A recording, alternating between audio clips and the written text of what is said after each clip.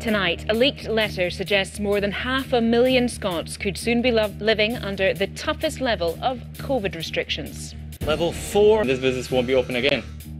The letter also says there's concern about rising rates in Dundee. The Scottish Government and councils say no final decision's been made. But there have been some promising noises today about a vaccine. Also tonight, will students be allowed home for Christmas? Now, we heard from our reporter, Katie Hunter, earlier, and she's with me now. Katie, good news seems to be in short supply at the moment, doesn't it? But it feels like we got some promising news today about a vaccine, potentially before the end of the year?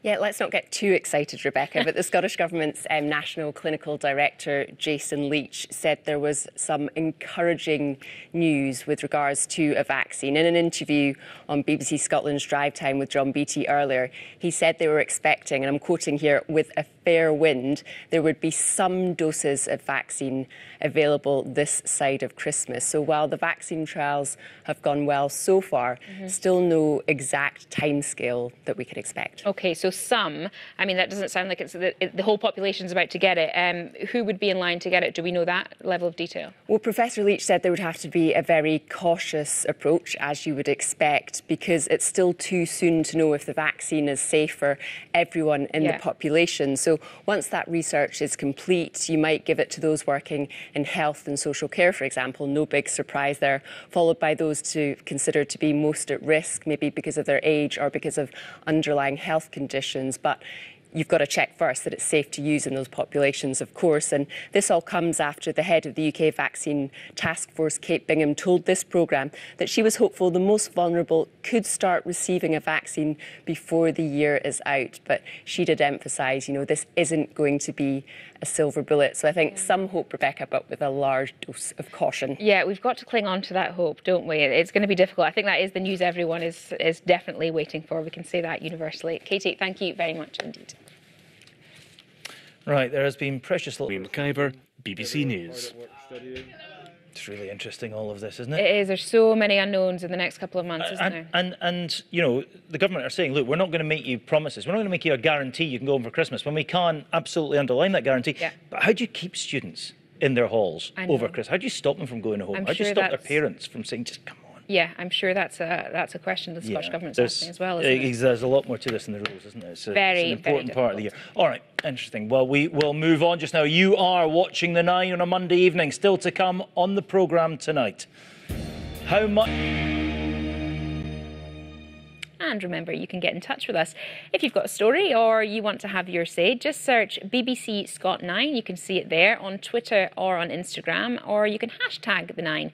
We would love to hear from you, wouldn't we, Martin? Wouldn't we just? It's always a joy. Right, now, a steward has told the inquiry into the Manchester Arena bombing that he wasn't suspicious of the bomber, Salman Abedi, despite seeing it.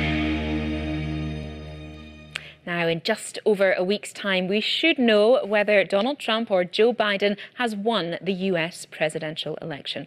Voting is already well underway. More than 60 million Americans have cast their ballot early, breaking all previous records. In a series of special reports from the key state of Arizona, Clive Myrie will be looking at some of the issues preoccupying the voters as they make their choices. He starts this evening with illegal immigration and President Trump's signature promise to build a wall along the border with Mexico. I have done for the last few years. And what is just incredible is the fact that Theo was there as Geraint Thomas's support rider, and it was because Geraint Thomas he crashed because a water bottle got stuck under his front wheel and he crashed and unfortunately he really hurt himself, and that's why Theo was picked as the leader. And he said he knew it was going well. I thought this was brilliant in an interview. He said he knew it was going well when his team were yelling at him to slow down and be careful in the last kilometre. He thought it must have been okay by then when they're telling me to slow down. Do you know what I think, though, is so sad for these guys? Like, this is a once-in-a-lifetime moment for him. And, of course, nothing will be taken away. He's got the championship, he's got the medal, that's it, it's on his CV. But he's just won the Giro d'Italia. He should have done it in front of hundreds of thousands of people lining the streets and big adoring crowds, and everything's just been completely sterilised this year, hasn't it? I know, we hope to see all these people achieving great things in 2020, doing it again when we can in front of fans. Good on him. Well done Thank to you. him. And we'll have him as a Scot, won't we? Right. you can still carve a pumpkin and stick on a scary movie, but for little ones especially, Halloween is not going to be the same this year, is it? It certainly isn't. No guising, no parties, but stay tuned because we've got some top advice on keeping the kids entertained shortly. For some businesses, though, it's hard not to be spooked by a socially distant Halloween, as our consumer affairs correspondent Nick Sheridan has been hearing. JC from News. So, with guising a no-go, what else can parents do to keep wee ones entertained? Well, we have Fiona Simpson, founder of the Big Neighbourhood Pumpkin Trail, with us now with hopefully some spooky suggestions. Fiona, I see your house is already decked out. Are you going to come and save the day for the parents here? I mean, they're not allowed to go out trick-or-treating. Is all lost? What are your suggestions? No, absolutely not. The Big Neighbourhood Pumpkin Trail. So explain a little bit to us about that. I mean, that's obviously going to be happening outside. We know people can't go door to door or really mix with households, but you can take your little ones outside.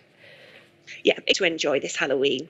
It sounds like a fantastic idea. What about people who don't want to go outside? What about if they want to stay in their houses? And have you got any ideas about kind of, arty, crafty things people can do? Yeah, I mean, there's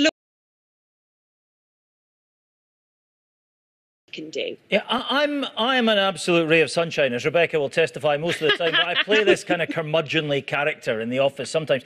This should be a turnip trail, shouldn't it? This has all become incredibly commercialised and incredibly American, hasn't it? Pumpkins. Now, NASA has revealed conclusive evidence of water on the surface of the moon and said there could be even more of it on the lunar landscape than we'd previously thought. It could pave the way for the space agencies to set up a lunar base by tapping into the moon's natural resources. The BBC's science correspondent, Victoria Gill, explains. Victoria Gill, BBC News. What do you think? A trip to the moon to stay? That sounds quite appealing right now. I'm quite interested in people going there again in 2024. Yeah. That's quite a big deal because there was a lot of talk about, we've been there once. Why haven't we been there since the 60s? Yeah. Why have we not been back? It's a good question. We're about to get, I think, probably a lot more high-tech pictures from the moon. Indeed. We shall look forward to that, won't we? Very interesting.